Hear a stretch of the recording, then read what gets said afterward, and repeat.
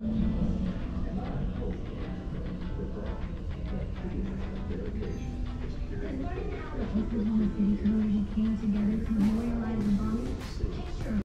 are on the way.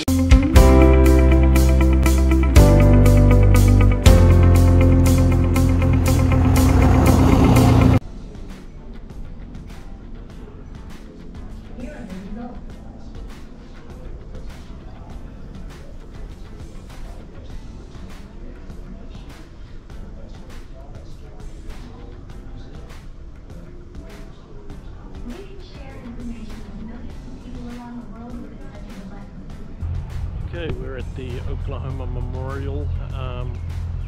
This is for the 1995 Oklahoma bombing. Behind me is the survivor tree. We've been here for 3 hours. We've only just got outside the museum. Really, very difficult to explain everything. Very, very worthwhile going in and taking the time to see everything that's on display in the museum and learning about this tragic event that happened in April 1995. I think it was about $15 per person, so very cheap. And you know, like I said, we've been here for 3 hours already, and very, very worthwhile coming in and having a look at it. There was an old American elm tree there. That old tree should be saved. It is a symbolism of how good overcomes evil. It's a message of hope. It's a message of healing. It's growing beyond tragedy. The survivor tree represents us. We rebuilt and we're stronger for it. Join us inside the Memorial Museum to experience the story.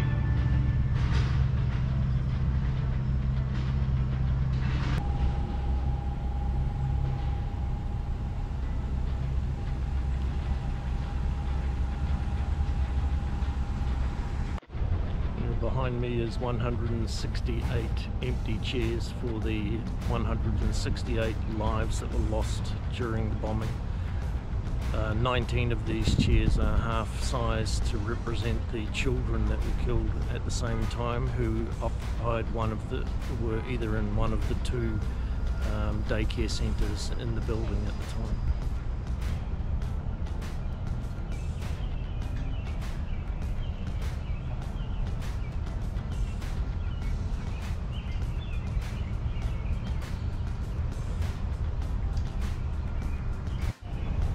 I always have difficulty expressing all the emotions that are attached to something like this, but this is an absolutely beautiful memorial for those people who lost their lives in the Oklahoma City bombing.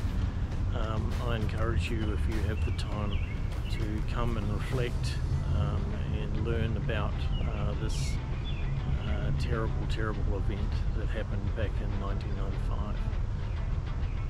One thing which I think needs to be said is the resilience of the Oklahoma people after the bombing, and how they all came together and they helped and they gave of their time and they gave of their possessions and they gave of their blood at the hospitals, and they just gave and gave and gave.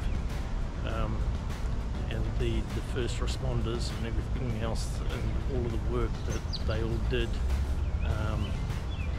after the event, it is a testament to the strength and character of the people of Oklahoma.